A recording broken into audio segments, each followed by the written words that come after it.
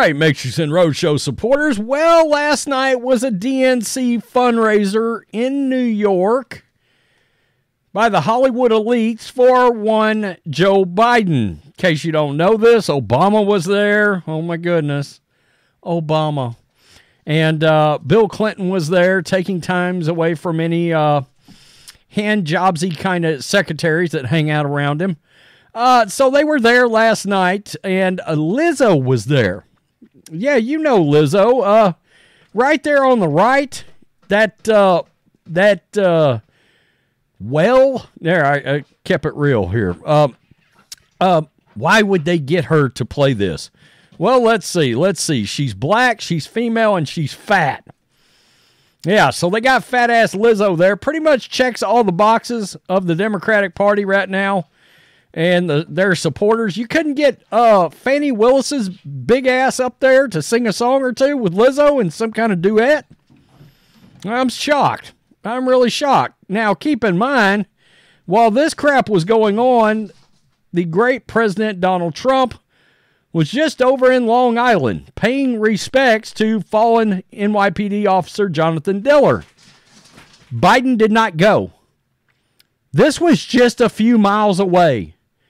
If this doesn't tell you the Democratic Party absolutely does not care about your safety, they only care about criminals and their rights, and this elite fundraiser is all you need to know and see to realize they don't care about you anymore. The party that was supposedly blue collar back in the day, they don't give a rip about you. So, in case you have not been paying attention, LIZZO's fat ass has been under fire. All right, she's being accused of sexual abuse, P. Diddy style, right?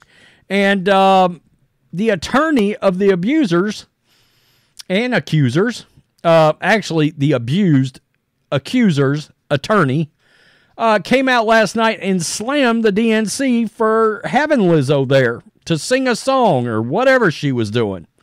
All right, now I can't think of anything more vomit-inducing than having to see LIZZO do anything.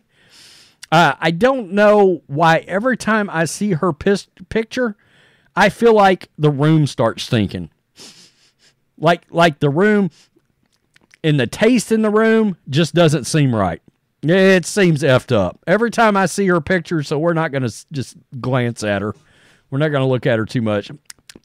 Oh, the whole room smells like rancid bacon grease that's been sitting around for like 12 years.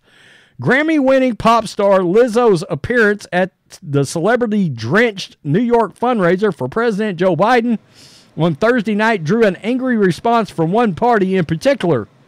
News Nation reports an attorney for her former backup dancers, Ariana Davis, Crystal Williams, and Noel Rodriguez, turned on the DNC for their hiring the, quote, good-as-hell singer to headline the night at Radio City Music Hall.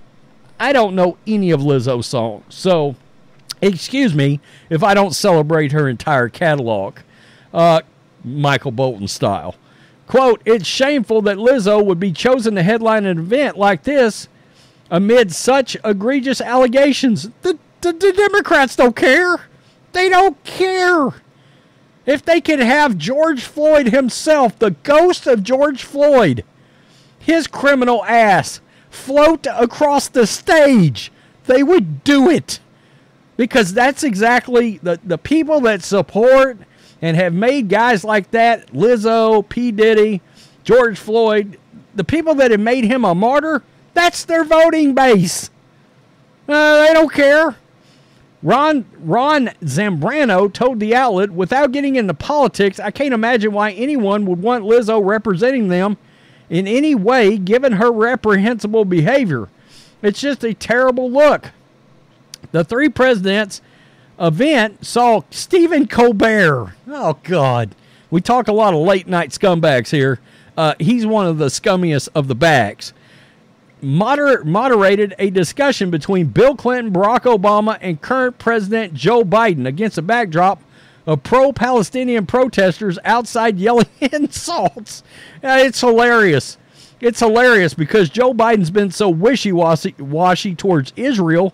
He lost a bunch of Jews in the voting base to Trump, and then he's losing the other side because he won't come out and blatantly and outright call for a ceasefire and slam Israel. He's getting it double hammer-fisted to him. You're getting, what is it? Spit roasted. Yeah, Joe Biden's getting spit roasted by both sides. It's glorious. As entertainment, Lizzo belted out her hit, quote, "About Damn Time." Okay. And MC, radical, Mindy Kaling joked that it was nice to be in a room with, quote, "so many rich people." Is that a joke? I don't think that's a joke. That's exactly who they cater to now. The Hollywood elite. I mean, look at them. They think they're heroes up there. All right. Adding, she loved they were supporting a president who openly promised to, quote, "raise your taxes." It should be noted, the mess we're in right now all started with this sumbitch right here on the left named Obama. Others on the show list were Queen Latifah, I know her. Leah Michelle, don't know her. Ben Platt, don't know him. Cynthia Evero, don't know her or him, who all joined Lizzo, with Zambrano unsparing in the criticism of the latter. Lizzo continues to shame the victims, with Diddy using the same playbook. It's disgusting. Oh, this is good. History is keeping receipts, and years from now, people will be ashamed that they worked with her. Lizzo's reckoning is coming. This is just the beginning of the music industry's #MeToo moment, with allegations against Lizzo, Diddy, and others. We aim to end this misogynistic behavior across the industry and look forward to hearing from not only additional potential Lizzo plaintiffs, but anyone who feels they have been wronged by other artists. That's hilarious because you said misogynistic and she's supposed to be a chick. Supposed to be. I mean, she's out there supporting the Democratic Party, so who knows what she's swinging around. If you can find it, good luck. Lizzo is being sued by the dancers who allege she behaved in a monstrous fashion to them on a number of occasions, including pressuring them to eat bananas from their vaginas of strippers while visiting a strip club in Amsterdam. Okay. One dancer claims Lizzo, who championed her own obesity as, quote, beautiful, the air tastes bad again, and empowering, fat shamed her after she gained weight. So, fat ass Lizzo was shaming one of the dancers who put on a few pounds. Wow. Okay. That's like Jabba the Hutt fat shaming Bib Fortuna after he gained a bunch of weight. The suits have encouraged others to come forward with their own accusations against Lizzo, dealing her reputation another series of setbacks. Lizzo has denied all charges, although her career has taken a substantial hit since her accusers have come forward. Well, I don't know about that. I mean, shit, Disney had her on The Mandalorian Season 3. She come up there, I thought it was Jabba's cousin or something that had been out in the sun and got a tan. Yeah, I said that. A report claimed that the NFL dropped Lizzo from consideration to play the Super Bowl halftime show. Thank God. In addition, organizers of the Made in America Festival in Philadelphia announced the abrupt cancellation of last year's event, which was to feature Lizzo as a headliner. Oh, that's hilarious. Wow. Look, I don't blame the accuser's attorney for slamming them. I mean, they should have. They were in the wrong for having her. But again, I mean, when you think about Biden's demographics and who he's trying to reach Lizzo. That's who he wants voting for him. I mean, look, Trump has gained a tremendous amount of voters in the black male category. I mean, his popularity has exploded there. But it's his biggest bunch of haters is, for whatever reason, obese black women. I don't get it. I don't understand. I mean, Letitia James is going after him. Fonnie Willis is going after him. I'm sure Lizzo can't stand President Trump. That's hilarious. And now she's being lumped in with Diddy. Hey, let's not forget Deshaun Watson and Bill Cosby. Let's just put them all in there together. In case you guys aren't following Antonio Brown, the ex-NFL wide receiver on X/Twitter, oh my God, you got to. He is crushing P. Diddy, Bill Cosby, Deshaun Watson. I mean, he's turned into like the best follow, period. And he is crushing Joe Biden these days.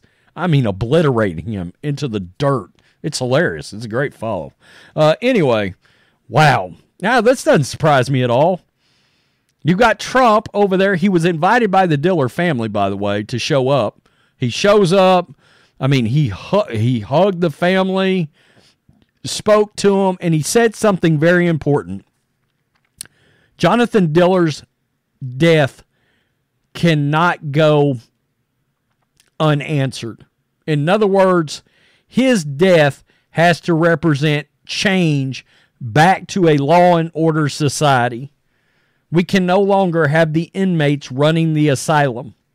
That's my part, but you get the point. Credit to Trump for doing that. And he should have. Biden couldn't make a 25-minute drive to go. That's all you need to know. This guy's a scumbag. Biden's a scumbag. Look at his son. I mean, shit. Maybe Hunter and Lizzo can hang out together. Tell me what you think. Peace. I'm out. Till next time.